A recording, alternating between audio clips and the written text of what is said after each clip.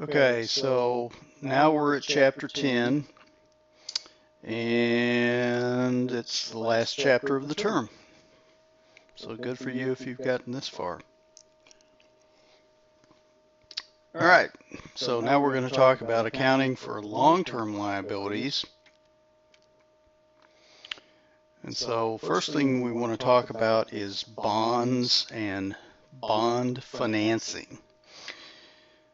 And so what are bonds? Well, it's kind of like, it's a liability, obviously. It's a long-term liability, but it has some characteristics of stock. And so oftentimes what we're talking about, bonds can be issued by companies as well as governmental agencies. Here we're talking about bonds issued by corporations. And so what you have here, when you issue a bond or a corporation issues a bond, they issue these bonds at a certain face value. Usually it's in denominations of $1,000, sometimes $5, but I think mostly for our purposes we'll be doing $1,000 bonds in our examples and hopefully our problems that we work. And what this bond allows is for investors to receive payments on the bond, interest payments. Usually those interest payments are semi-annually, so every 6 months.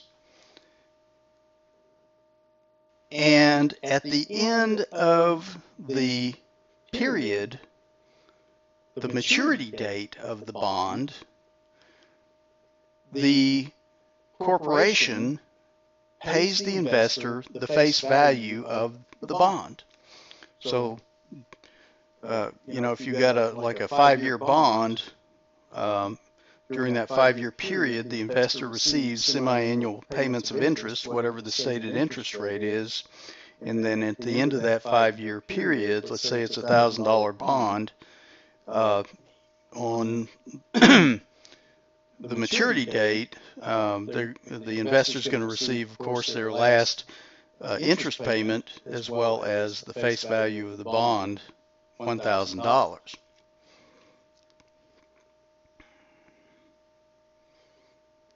Well, what's the advantage of bond financing? Well, bonds are debt, so you don't have to include these investors that buy the bonds as owners of the corporation, so they're not shareholders, and so they don't have any control over what the company does. They don't have a voting interest like a common shareholder would, common stock holder. Interest on bonds is tax deductible, so they get to deduct it off their tax as an expense, which reduces the amount of taxes they pay to the government, lowering their overall marginal tax rate or average tax rate.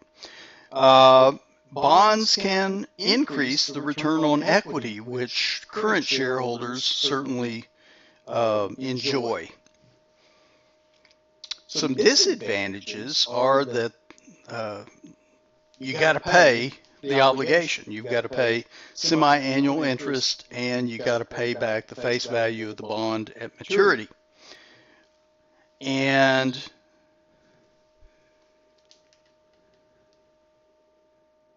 sometimes the bonds can decrease return on equity. And so when the company earns a lower return with the borrowed funds than it pays in interest, it decreases the return on equity.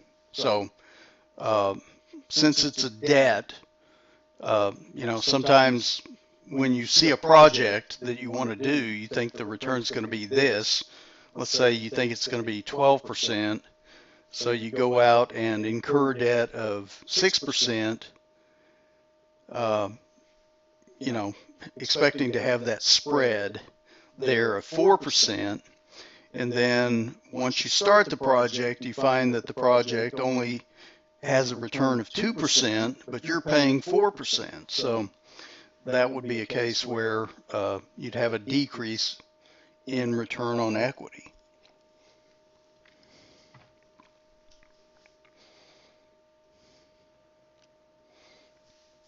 Now, bonds are kind of a hybrid in that they're sold and purchased in securities markets just like stock. And so they have a market value that's expressed, and this market value is expressed as a percentage of their par value. And so if you have a $1,000 bond and the closing price, let's say, is at 103.08% of face value, that means that this bond is going to sell at $1,030.80.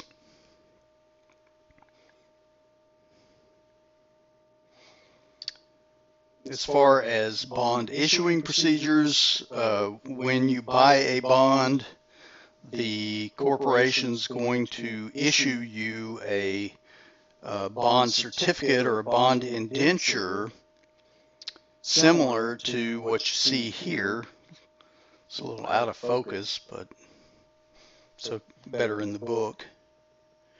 And so, you know, it has details concerning this particular bond.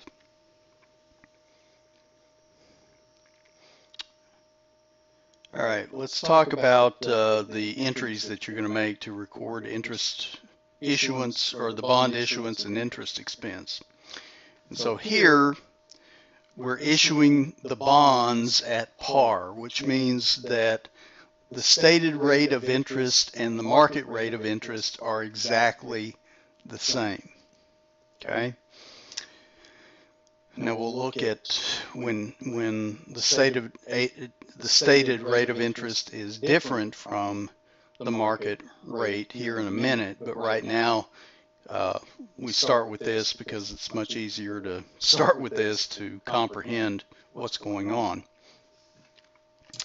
All right, so here we have a par value of $100,000, which probably is equal to 100 $1,000 bonds, but whatever.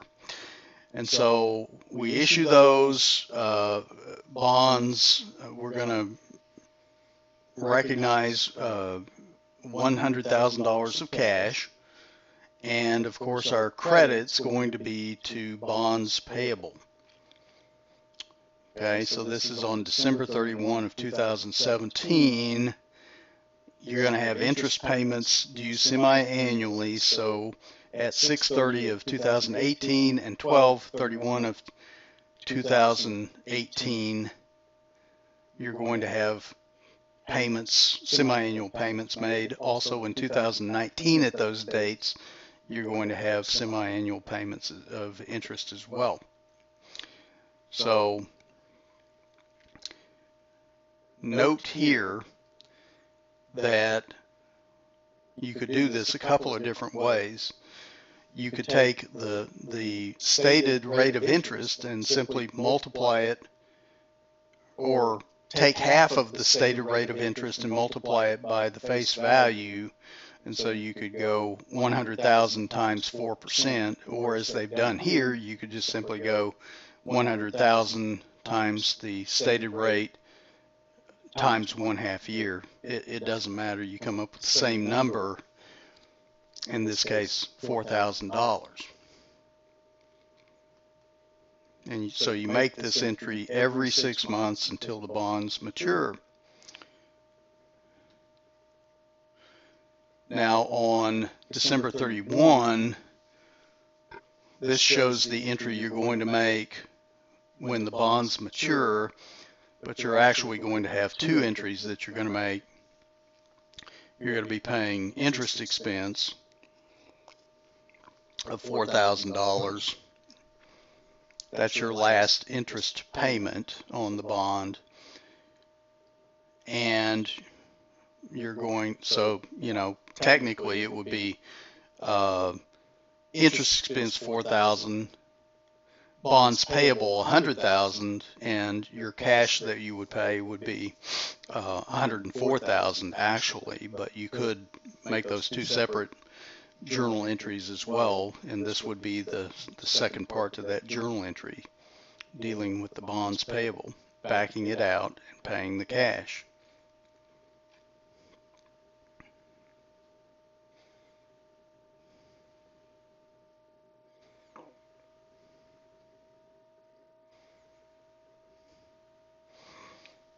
All right, so again, market rate and the stated rate of interest can be different. Sometimes the contract rate is going to be more than the market rate.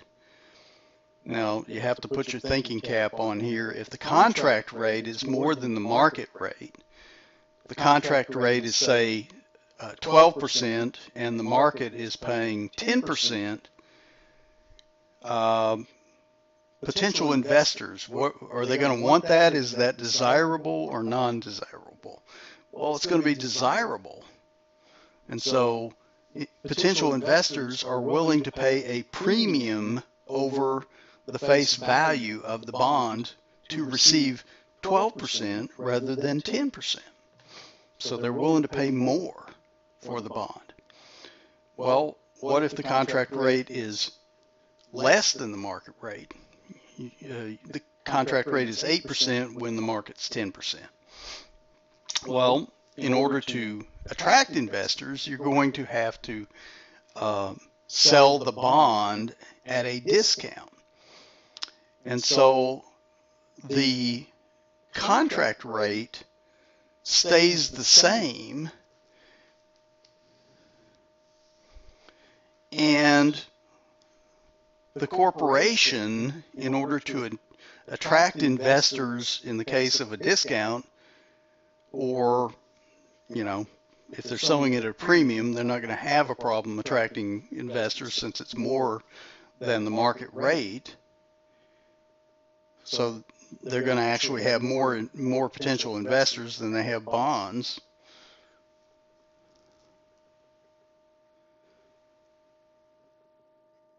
They're going to pay the same amount of interest. In our example before, it would be $4,000 of interest, but they're receiving either more or less than the face value of the bonds. So the bottom line is that the corporation adjusts the market rate to be the same as the contract rate through the amount they charge for the bond. So let's look at how they do that. And of course, if contract rate equals market rate, as we saw, the bond would sell at par. All right, so let's say we have a discount.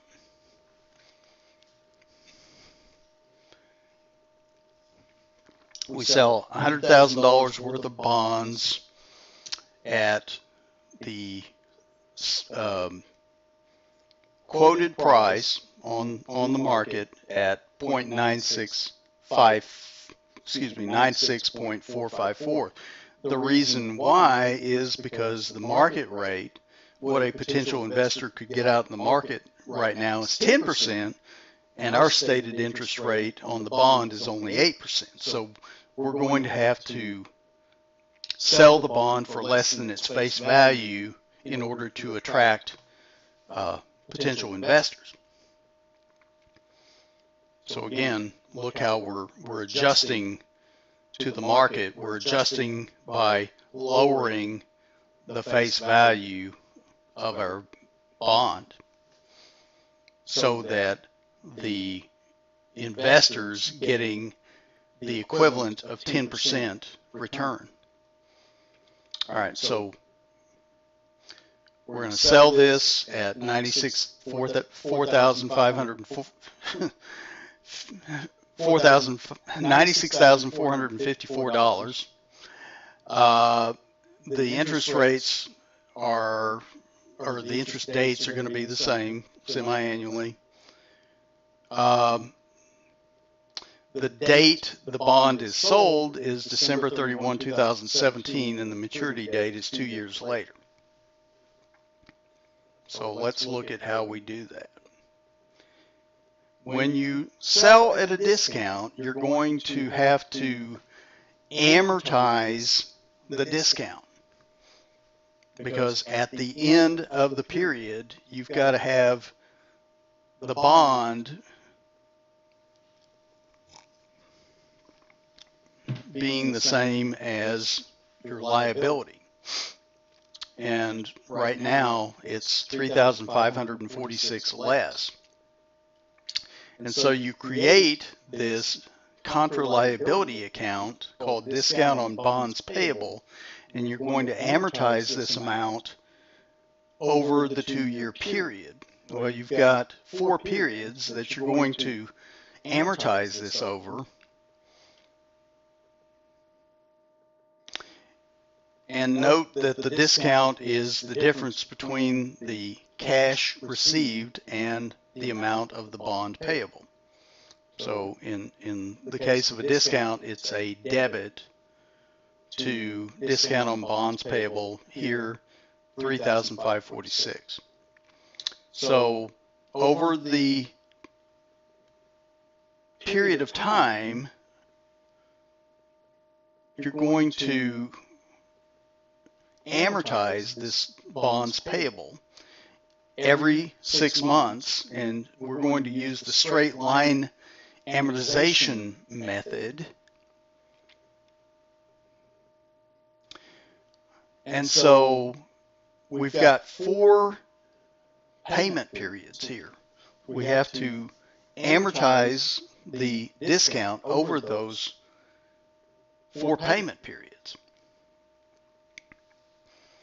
And so 3,546 divided into 4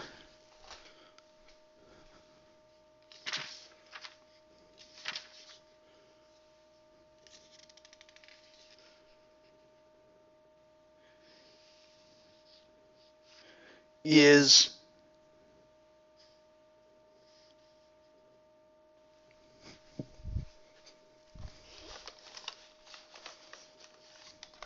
hold on just a second.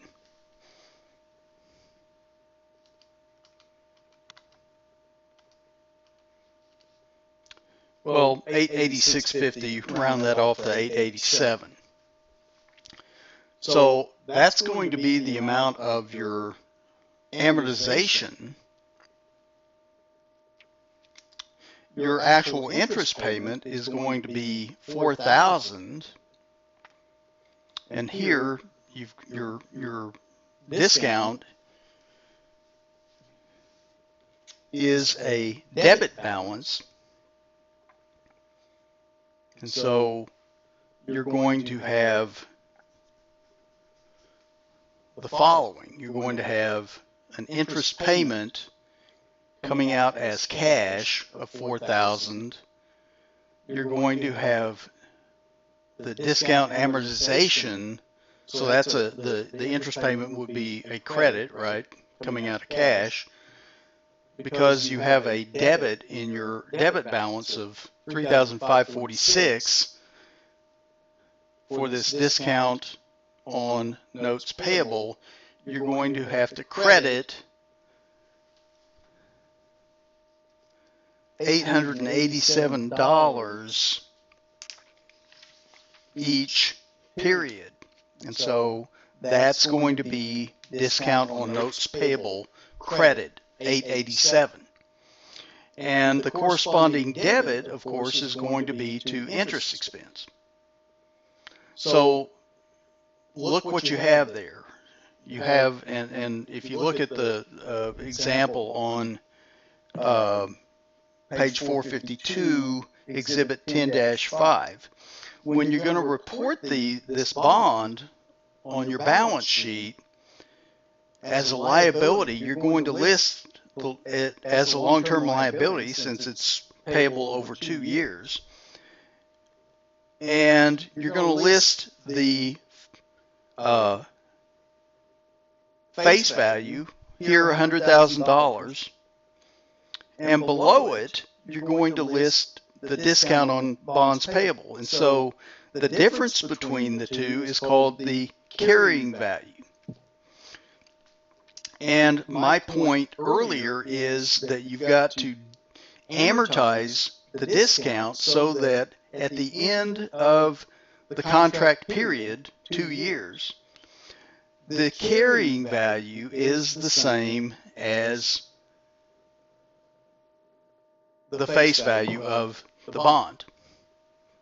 So as of 12/31/2017, the carrying value is $96,454, and so you're amortizing this discount, $887 per pay period. And so note that a discount amortization is actually increasing the carrying value.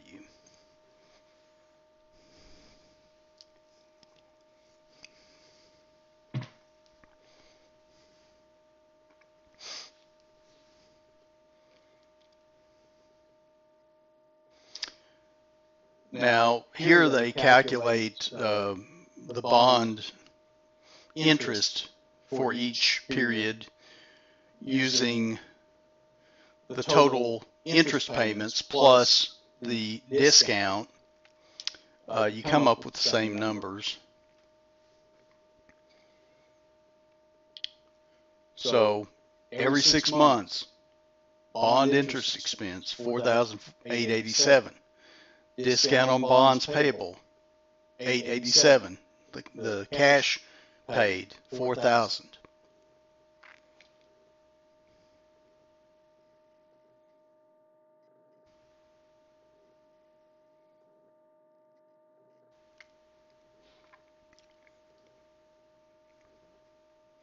Okay, let's look at a bond premium.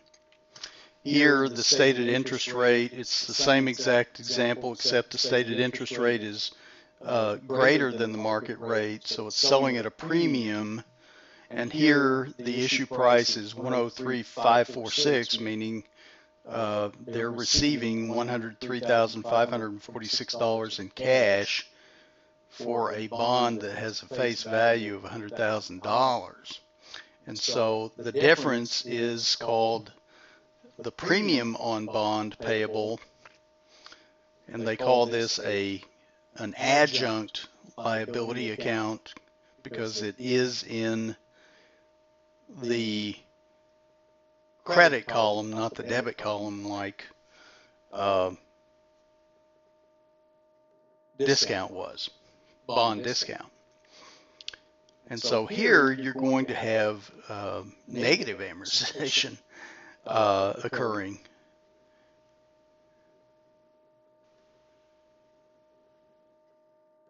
And so it's the same deal. $3,546 is the total amount of the premium, just like we saw with the discount.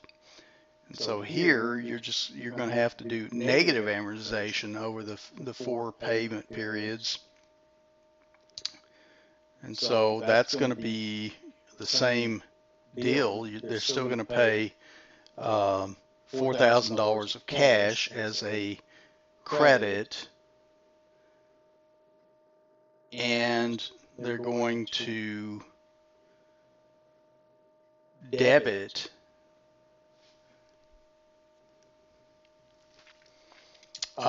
premium on bonds payable, $887, which means that the bond interest expense is going to be actually a lower amount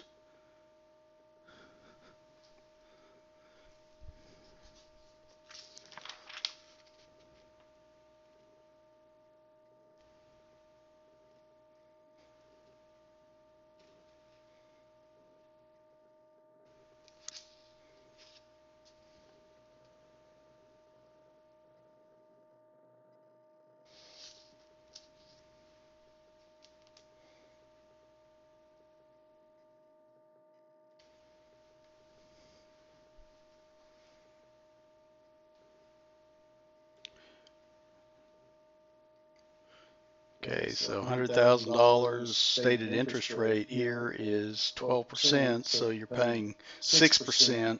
So it is different because you're going to pay 6% each term. So instead of 4,000, it's 6,000. So I stand corrected. And so notice that the amount of cash you're paying is 6,000.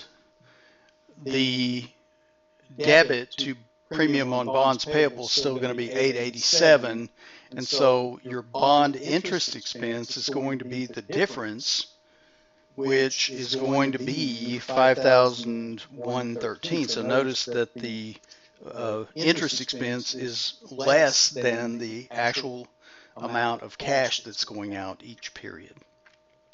And again, at the end of the period, the carrying value needs to be the same as the face value of the bond. Here, the carrying value is more than the face value of the bond. It's 103,546, and you need to get it down to par value of 100,000, and you're going to do that by amortizing this 3,546 at 887, debiting 887 per period.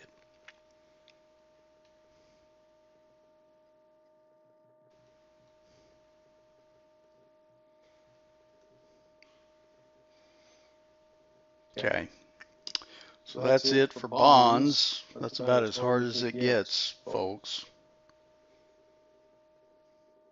in this class anyway. All right, we're not going to talk about retirement of bonds, so let's move on to note payable. And again, you've already seen this sort of thing, but here, you're paying principal and interest. Usually you're paying installment payments as well. You know, if it's a single payment of principal plus interest, it's pretty simple. You've kind of already dealt with that. But usually, if you have a note payable long term, you're going to be paying installment payments or regular payments each month.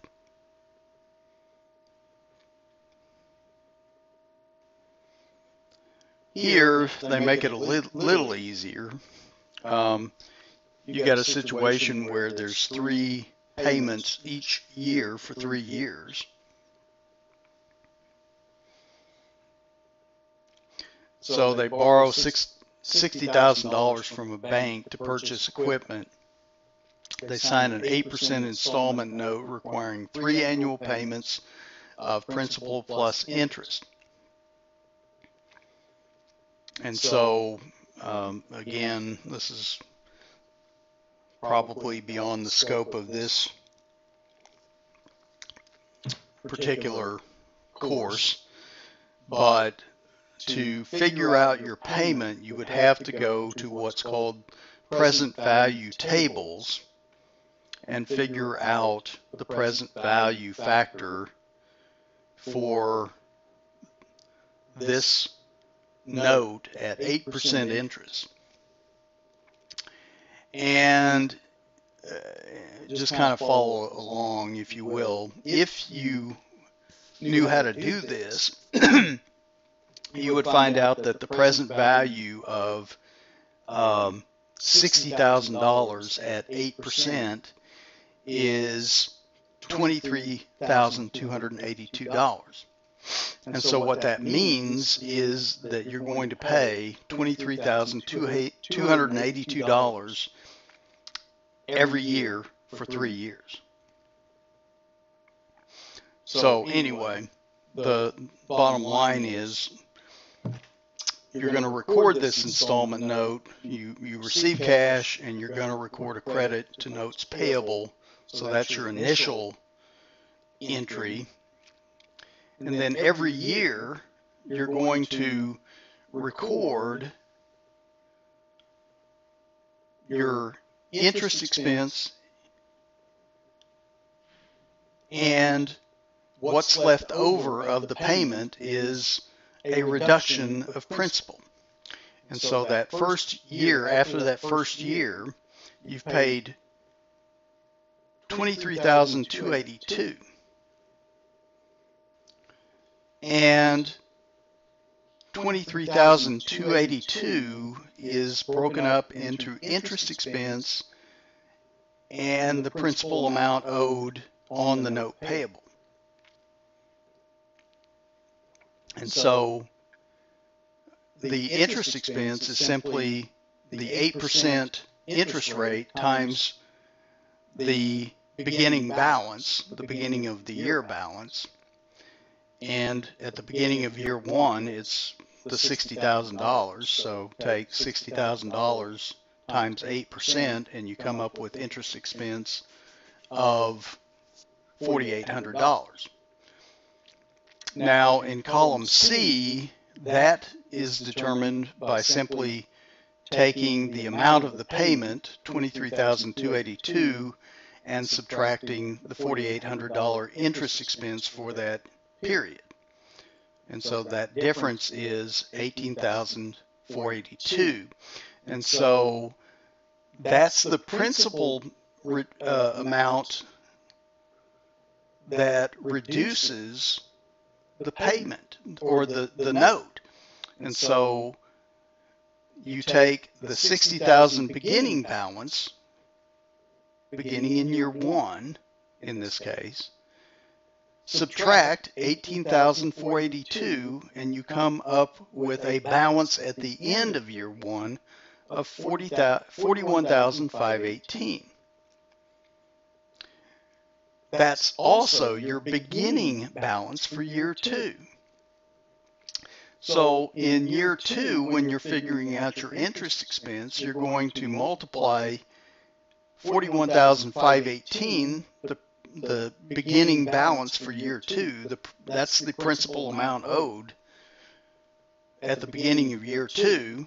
And so you're going to calculate your interest expense based upon the amount of principal owed in year two. So 41,518 times 8% is 3,321. You're paying cash of 23,282. So the difference between the interest expense and the amount of cash paid is the reduction in the principal amount of the note, that being $19,961. And so that reduces, you take the $19,961, you subtract that from the beginning of the year balance at the beginning of year two, 41,518, and at the end of year two, your principal amount owed is $21,557.